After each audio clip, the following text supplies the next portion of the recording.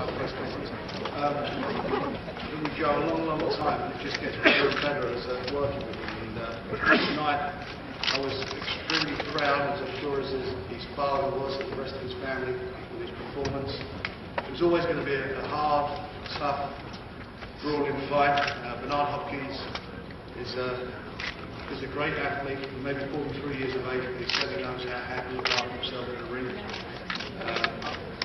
At the end of the day, Joe came and he had the key to unlock Bernard's defence, and we've got a new champion. We've got the new #1 undisputed light heavyweight in the world, as well as being the undisputed super middleweight champion in the world. It's great to come here to Vegas for him to do it. It's been a fantastic experience for everybody concerned.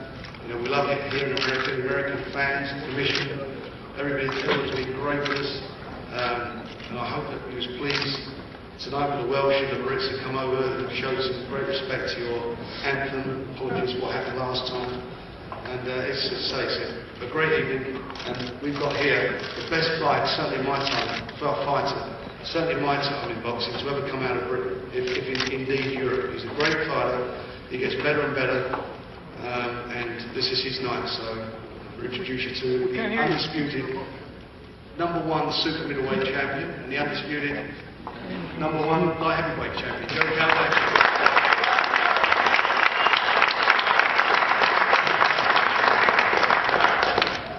That was pretty tough. Yeah, what can I say, it was a tough fight. Got slipped in the first round, I think. But I thought the American camera system was a bit slippery, frankly, it warned me about that. But at the end of the day, I set myself a goal after 2007, after beating Michael Kessler. And obviously the one thing was missing from my record is to come to America and fight. But not just come to fight, come to win against one of the biggest things. And that's what champions are all about. It would have been easy to stay at home, a few more defences and retire. I want to set myself coming to America. Okay, I've not seen the tape, but I don't feel it was a pretty fight. I never thought it was going to be a pretty fight. I knew that Hopkins was quite dirty on the inside and very defensive, which doesn't really suit me, but the sign of a true champion is how he adapts under any situation. Come a long way from home, 2 weeks before the fight, fought a new weight for the first time.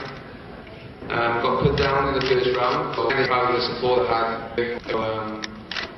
To be honest, when we turned pro and that was my trainer, it was myself, the team we are, and all I can say is thank all they've had. I'll send it in the moment, we'll run in a few days, but thanks a lot. I didn't see the punch, only for the third time. Thank you, I'll pass it on to you.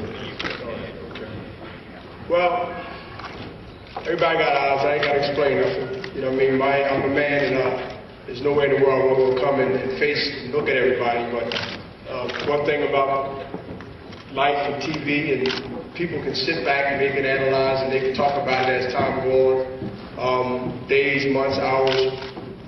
Remember, I'm 43 years old. No excuse that I'm 43 years old. I think I showed something tonight that is so profound.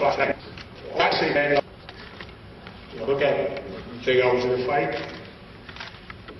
I feel good, mentally and physically. I believe that I won the fight. I have no questions going to be asked whether it was. But I think that when it's all said and done, history reflects Bernard Hopkins. I got beat tonight, but it wasn't by Joe Gonzaga. And I can deal with that because I always call myself a rebel with a cause, not without one.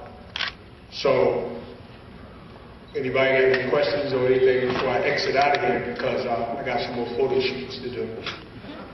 So, any questions? Well, this is going to be a quick night. Any questions?